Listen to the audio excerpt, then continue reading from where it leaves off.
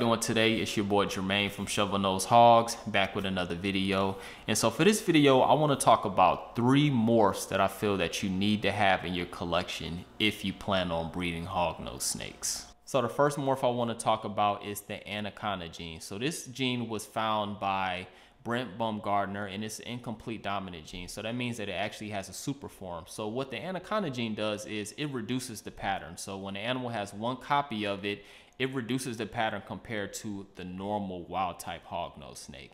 And when it has 2 copies of the anaconda gene, which is called a superconda, other than the head of the snake, the rest of the body is completely patternless. Now, there are some exceptions to the rules, such as when you combine a super arctic to superconda, as well as if you combine extreme reds and some extreme red albinos to superconda. Some of those animals will actually have a stripe going down its back, but for the most part, it's going to be completely patternless. And the reason why I added this gene on this list is because it just gives you more variety in your collection. So for example, if you combine an anaconda and you breed that to another anaconda, in that clutch, you have a possibility of producing some anacondas, some normals, as well as supercondas. So you can see you have more variety in your clutch. And then when you combine that with other recessive genes or the other incomplete dominant genes, the amount of variety in your clutch can be pretty significant.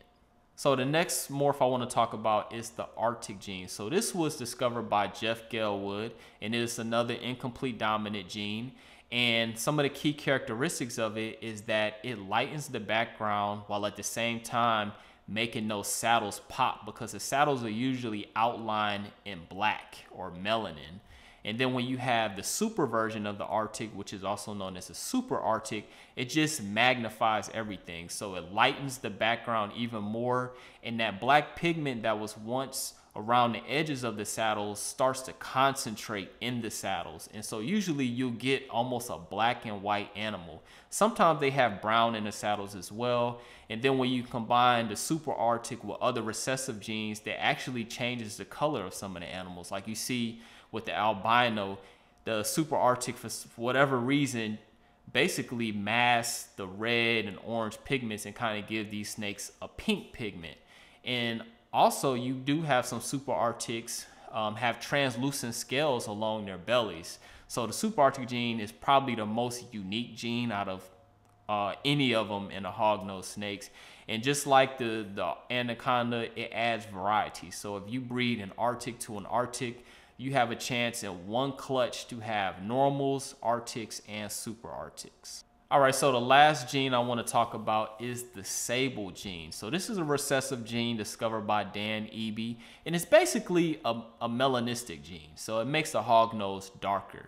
And the reason why I chose to put this gene on a list is because I think it's the most important recessive gene that we know of.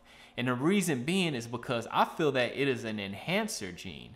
So whenever you combine sable to another recessive gene, I think the sable just makes that animal look way better, especially compared to other recessive combinations. So for example, if we look at albino, when you combine a sable and albino, you produce a sunburst, which is this like vibrantly orange color hognose. I think that looks better than any other albino combination in terms of other recessive genes. So whether you combine albino with xanthic and you get a snow, or albino with toffee and get a toffee glow, or albino with lavender and get a coral, I think the sunburst looks better than all those. And then you can kind of go down the list. You can look at xanthic. I think the storm cloud, which is a blue hognose snake, when you combine xanthic with sable, I think that looks better than toxics. I think it looks better than snows, and then on and on and on. I feel that when you combine sable with another recessive gene, it just blows everything out the way. And then you look at things such as like when you combine sable with pink pastel and you get the galaxies, you get the oxides. When you combine it with hypo, you get the toasted caramels, where you combine them with caramel. Like, these animals are just second to none when you compare that to other recessive genes. So I feel that sable has to be on this list, and it's definitely my favorite recessive gene. So that's my list right there. Y'all let me know in the comment section, do y'all agree with it? What other genes do you think should be must-haves if you plan on getting into hognose snakes. And I appreciate y'all for watching the video. If you like the channel, subscribe, like, comment, do all that good stuff, and I'll see y'all for the next video. Peace out.